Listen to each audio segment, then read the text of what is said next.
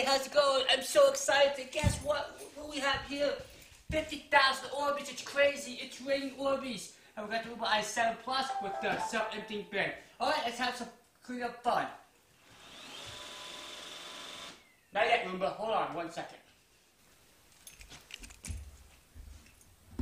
Okay, we've probably seen all these Orbeez challenges online. Well, here's something new. An Orbeez versus a Roomba. We'll see if this Roomba i7 Plus can pick up the majority of these Orbeez being spilled onto my bathroom floor. Setting up the Orbeez is really easy. Just stick them in a bucket, fill up some water.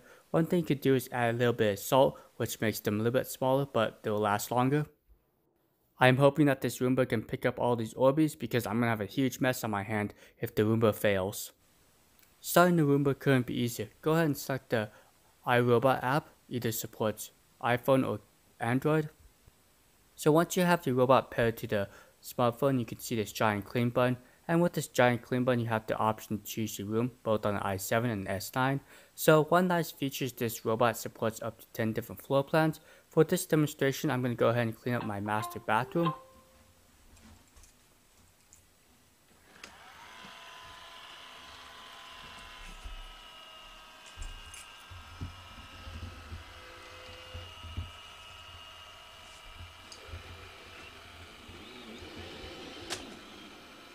The i7 is quite quiet, around 63 decibels, so you can run this robot at night without disturbing anyone.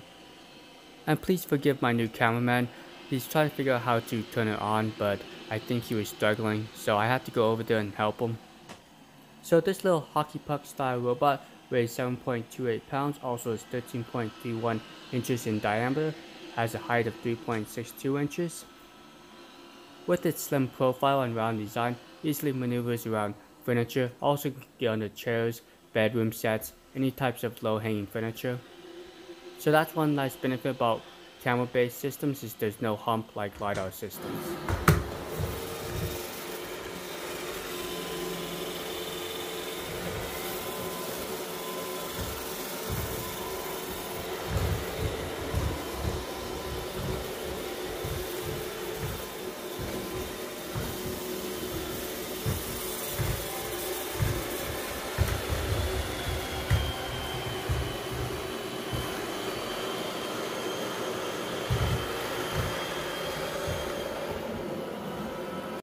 The Roomba's dustbin filled up fairly quickly, and I measured it at 1.5 cups, or around 530 milliliters.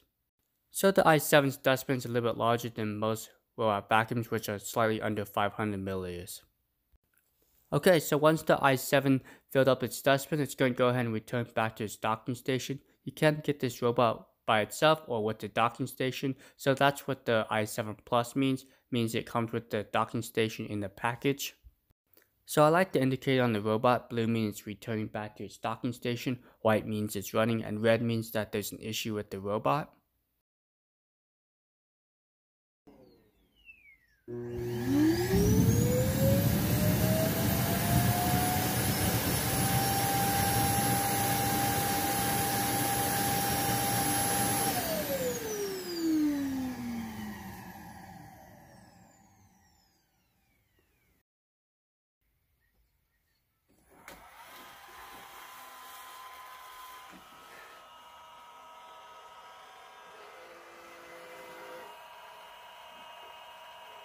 Okay, let's see how many Orbeez the robot picked up on its first pass, and we'll see how efficient the self-emptying bin system is. I did empty out the robot prior to starting this challenge. Also, the self-emptying bin has a brand new disposable bag. Now, I have heard some people say that they empty out their bag and try to use it. I have tried this before, and over time the bag actually degrades and leaks out some of the dust.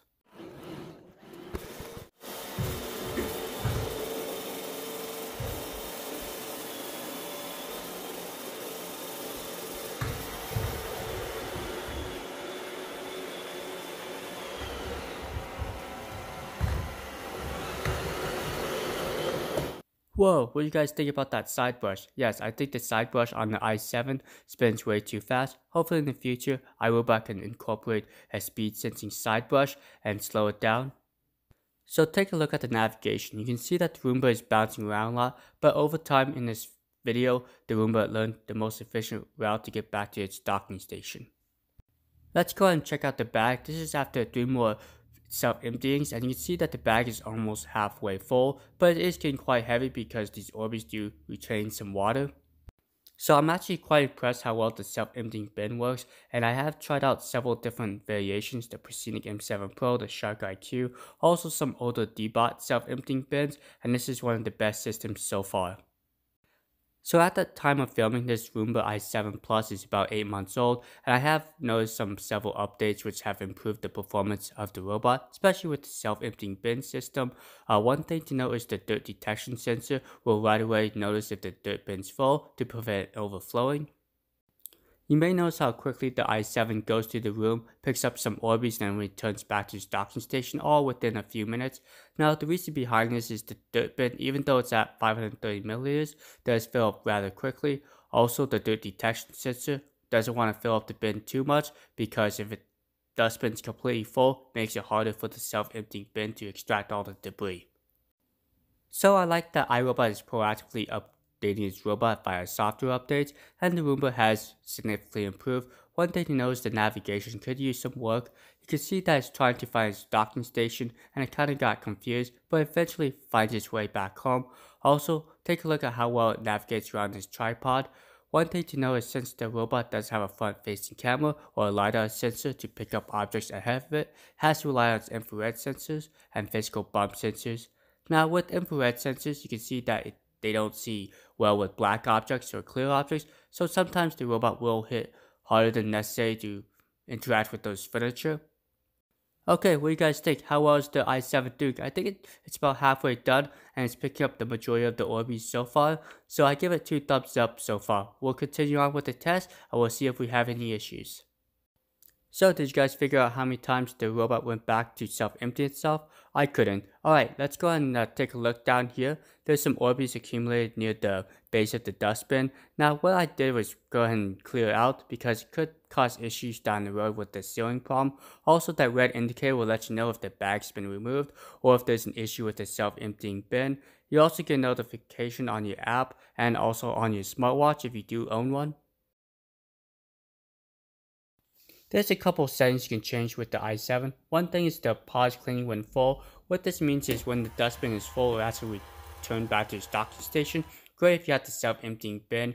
It will empty itself and then go back to where it left off. Now another feature is keep cleaning when full. This is great if you don't have the self-emptying bin and you want the robot to complete the job regardless if the dustbin's full or not.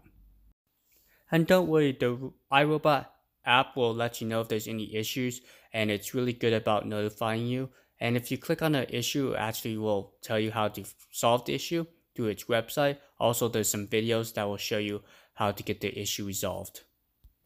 Okay, looks like we're almost 2/3 the way done. Looks like the Roomba is going to be able to complete and pick up the majority of these Orbeez. So what do you guys think? Do you guys own a Roomba model, or do you guys have a different brand, the Precinic, the LG, the Roborock series, or maybe a different brand, Samsung, Neato? There's so many brands out there, it's hard to keep track. Alright, so how the self-emptying bin works is actually extracts the dirt from the bottom of the robot and up to the top. The system is completely sealed so you won't have any dirt and debris. It also creates a vacuum. On the robot, you have a home button, giant clean button, and spot clean button. You also have that camera-based system, iAdapt 3.0, a nice little carrying handle. And with every signature Roomba robot, you have that physical bump sensor, which the Roomba relies a lot to make sure that there's an object in front of it. Okay, let's look at the self-emptying bin system. Now, it's quite unique that there's a seal around the top lid there. Once you open up the lid, you actually pull up on the flap to empty out the disposable bag. And down in there is a fan unit, which is a mesh filter. So it helps keep dirt and debris away from your fan unit.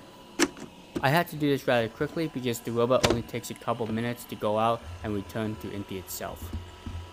Okay, let's talk about the iAdapt 3.0 system. The navigation is pretty good, minus those navigation quirks which I talked earlier. But one thing to know is iAdapt 3.0 allows you to save up to 10 floor plans. You'll also be able to select the room you want, but unfortunately there's no area select. iRobot just recently updated the robots to have keep out zones. Alright, so here's the Roomba S9 Plus or S9 and the dual extractor bar designs found on like the 960, the i7, and also the S9.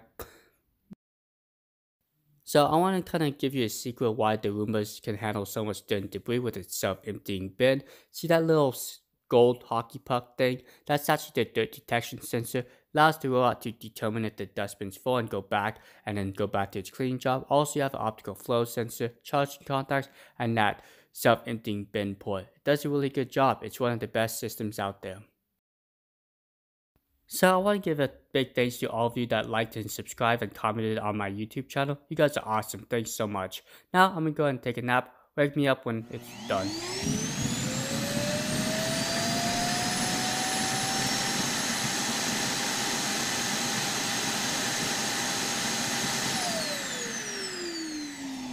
Whoa, that was quite loud. I guess you could use this as an alarm clock and wake up everyone.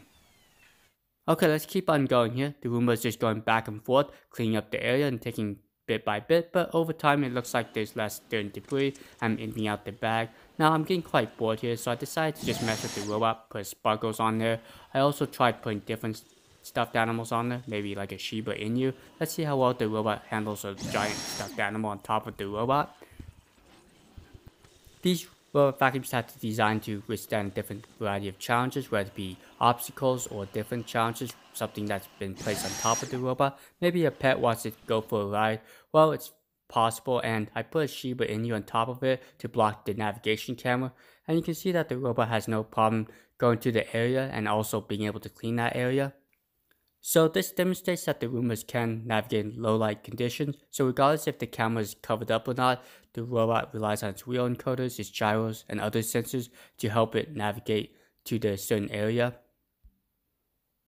So I did do a challenge where I put my 4-year-old daughter on top of the robot, and she's about 33 pounds, and the robot had no issue carrying her.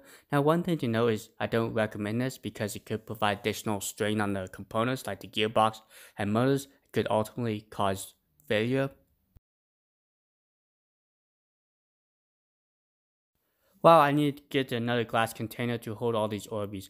Okay, look at this, guys. It looks like it's basically cleared out the majority of the Orbeez in the center of the room. Now let's go ahead and do a perimeter sweep and try to grab the rest of the Orbeez. One thing that I did know is a recent software update made the side brush less efficient. So around the edges of the perimeter of the room, it actually doesn't grab all the dirt and debris. Maybe this was a fluke in the software update, but I think I remember that the side brush on the Roomba did a lot better. Let me know in the comments if you've had issues with the side brush performance. Okay, so the robot's just wrapping up. Now one thing to know is I did tell the app it just to clean this area, but I did try to go into the next room. Maybe this is just a navigation fluke. But anyways, once the robot's done, it's just gonna let me know by a blue indicator. Hopefully in the future it will notify me by maybe a sound or something.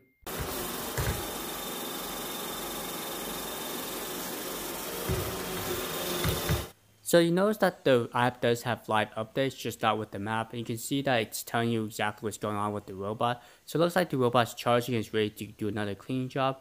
Now let's go and check the history here. Looks like it took an hour and 18 minutes to completely finish that job with 2 passes. Also in green lets you know where the robot was able to get at, and in white is the areas where the robot didn't get at.